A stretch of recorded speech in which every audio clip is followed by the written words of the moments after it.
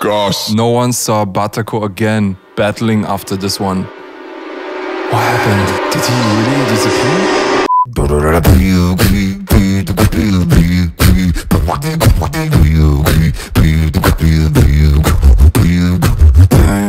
What's up, current and future beatboxers? Welcome back to another analysis video with your boy, the one and only, doing analyzing beatbox videos. Wait, am I really the only one? Beatbox analysis. Yes, I am, and every future guy is just a copycat. Remember that. I asked you guys on Instagram to DM me which video I should analyze next. And Emmanuel Gijo said, yo, congrats on 10K. Thank you. Could you make a video on Codfish versus Bataco? I think Bataco should have won because he did great in both the rounds, but Codfish kinda won just because of his second round. Thank you very much for the suggestion. If you want to be the next one suggesting me a video, just follow me on Instagram at Madox Beatbox. And also make sure to check my stories daily. Before I'm getting into the video, let me check out the comment section. Let's read some comments. Codfish thinking in the last round, I didn't even know I could do that. Yeah, it really felt like he wasn't planning it, but it was straight fire. Codfish opens his mouth, Napom, wow, that's crazy. Yeah, we will get into that with Napom being a fanboy of Codfish. This is what Codfish beatboxing level is at, show less. I mean, it's kinda true, right? He did really simple stuff, but super clean, so... How to win against Codfish? Don't let him start, don't let him finish, run if you're against him. You guys recognize the judge wearing a face mask when Corona didn't exist in 2018. So that means KRNFX did know Corona will come? Nah. If you are watching this in 2020, you're immediately in my cool list. Ooh, guess I'm cool now. No one, literally no one. Bataco regrets doing the gun sound. Yeah, that was like the worst choice for this battle. For real. Bataco, I said I want a battle, man. Codfish, okay. Also Codfish, pew, pew, pew. Bataco, I said I want a battle, man. Codfish, I'ma ruin this man's whole career. Well, fun fact, no one saw Bataco again battling after this one. What happened? Did he really disappear? Bataco, you gotta lose, Codfish. Codfish, Uno reverse card. Yeah, that's tricky, man. People in 2020 in the beginning see him with the mask, me be like... Time traveler. Yeah, I mean... How could he know that? Codfish doing the smart play, he ain't giving all his power first round. Bataco did great, but he did a lot first round, not gonna lie. Ooh, that's an interesting comment. I'm gonna analyze that for real. Alright guys, I had a great time reading these comments. Let's get into the video now. Let me analyze that. 1 minute 30. Damn, yeah, KRNFX with the face mask. Oh man, it's actually ridiculous.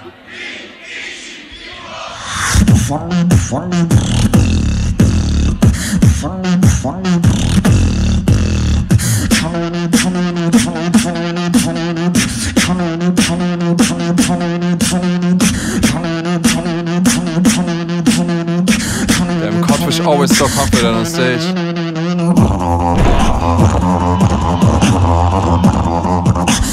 The kick, man!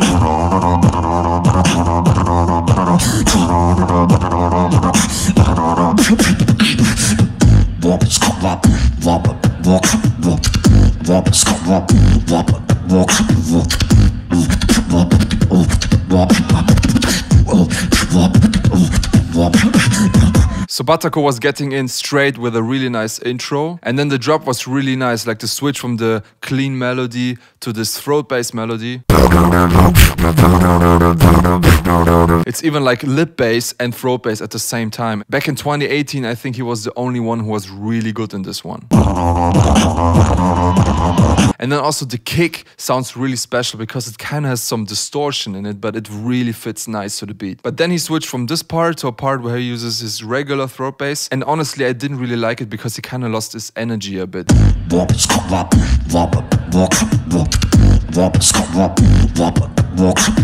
His normal throat bass didn't have this much drive.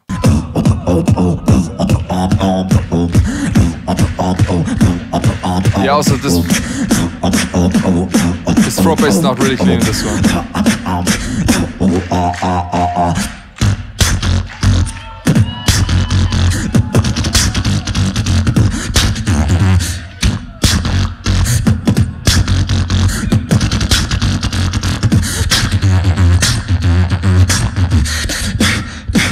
going down.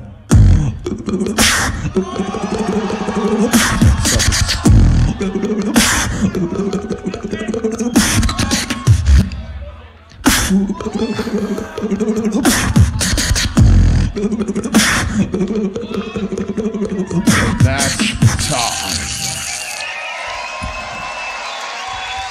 BBK with the Russian hat. Oh my gosh. Is this the Russian guy everyone talks in the comment section?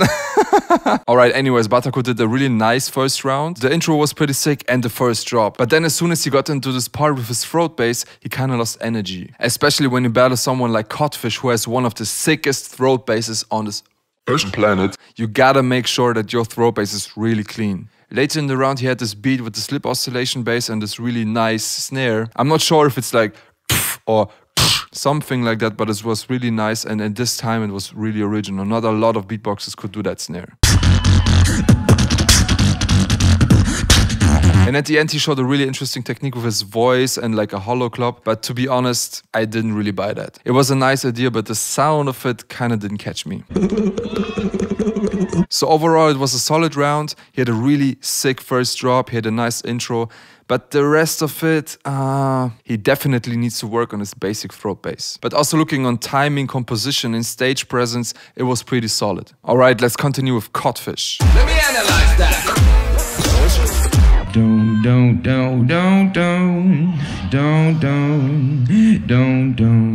His voice gets me every time, yo.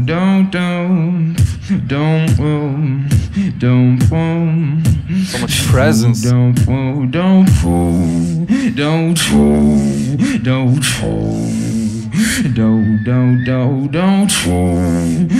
I can feel Napom right now.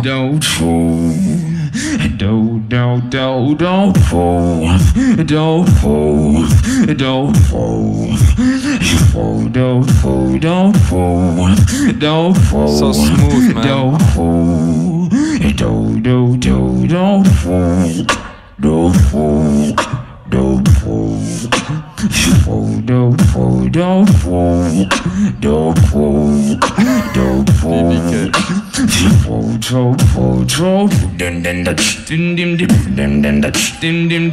Man, the groove of this. Not many beatboxers can pull off a groove like that.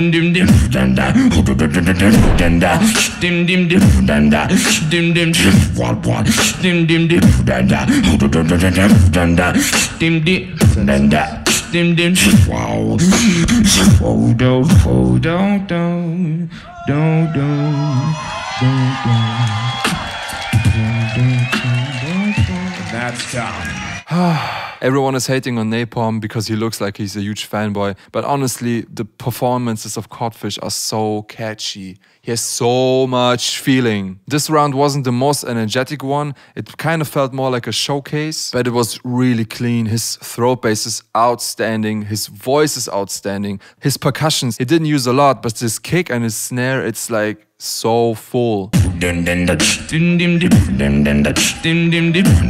His performance is nice. The composition wasn't really special, but the feeling of it was really sick. And I also really loved this little groove part he was implementing. So compared to Bataco's first round, he didn't have as much energy, but he was cleaner. So looking on it from a battle perspective, I would say the first round goes to Bataco. But for me, it was really close because Codfish had way more flow and was really, really clean. Alright, let's continue with Bataco. Let me analyze that. Last round on Bataco, I say the san, you say the ni and the ichi, and san! Is it Bataco I or said Bataco? I want a battle, man. Oh. He's challenging him now.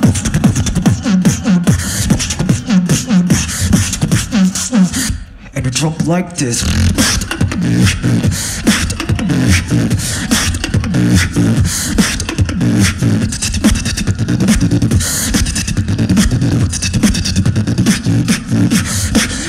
Okay, let's stop right here because there was a lot of things happening. So I really liked how Bataco was like confident on stage and challenging Codfish, but he wasn't really answering to something that Codfish did in his first round. But to be fair, Codfish didn't do a lot that you could answer to. So then Bataco got into a beat with his special lip bass, but if you listen to it properly, you can feel that there's a lack of power in this beat.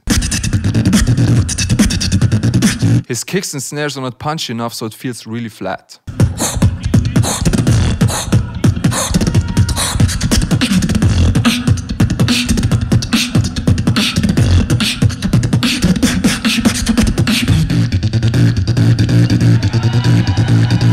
I really like the bass.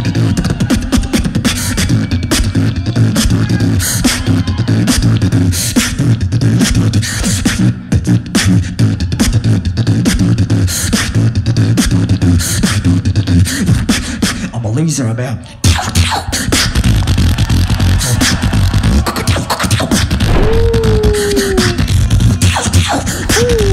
It sounds so sick.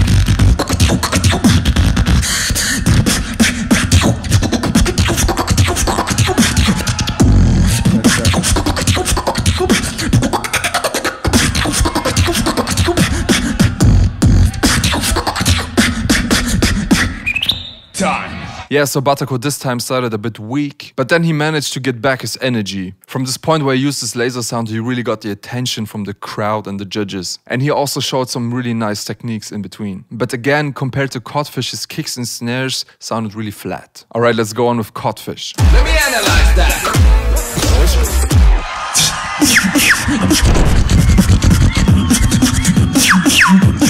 Ah, wow.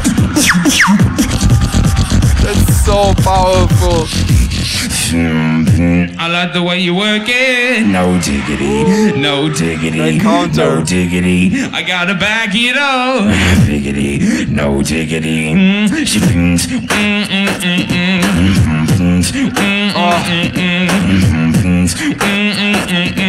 No biggity, digga, biggity.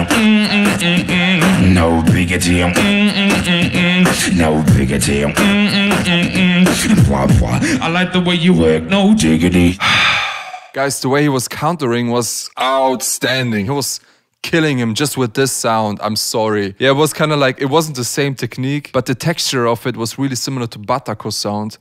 But then it was way more powerful. So he really killed him. Especially if you think about it, Bataco was challenging him to battle him properly. That was the best counter you can do. Bataco used one of his really special sounds and Codfish destroyed it.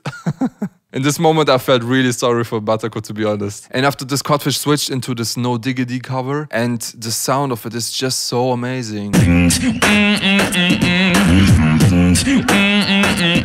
I really love the presence of his voice in his beat. I think he's singing it nasally, but it's so present, it's like straight into your face.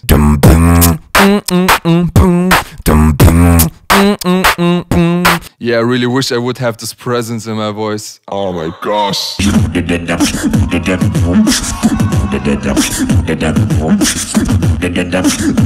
No. What a diss. No. She wanna battle.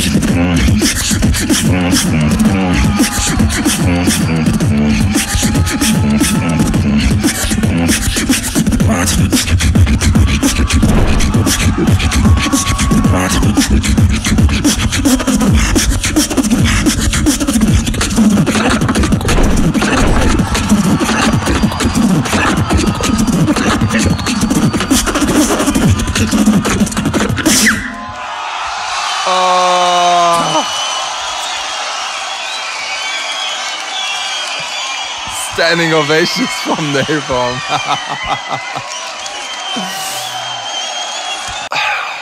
Yeah, what can I say? For me, it was pretty clear. He destroyed Bataco in his second round. Especially in the ending, the energy was terrific. He switched the timing in a really strange way. So for me, in the beginning, it kind of felt off. But then I realized it's just a different groove.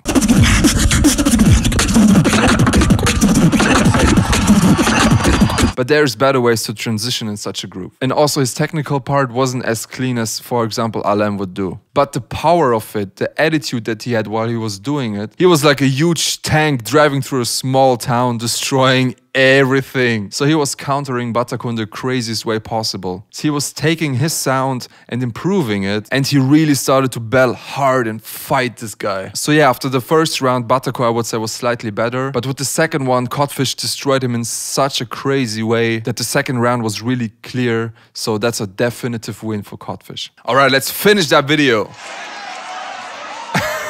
BBK. That's a battle. It's funny that everyone thinks he's Russian just because of the hat. Guys, he's from Canada. Good battle. Yeah, that was a crazy battle. To the judges, who's moving into the finals? This side for Bataco, this side for Codfish. Crowd, I say the 3, y'all say the 2 and the 1. Moving on to the finals. Judges in 3. Yeah, so it was 4 for Codfish and 1 for Bataco. I would say it was legit that Bataco at least get 1 point because his first round was really sick. Give it up for Codfish. Damn. Yo, do you see the love? And make some noise once again. Japan's Bataco, everybody, give it up. All beatboxers battling on stage, our friends backstage, for real. That's a definitive thing. And that's a big plus point for the beatbox community. If you come to an event, there's just love. Alright guys, that's it with this video. Quick and easy. If you like my content, please hit the like button, subscribe to my channel and hit the notification bell. Also, as I keep going with the series, please let me know in the comments what you want to see next. That's it with this one. Hope to see you soon.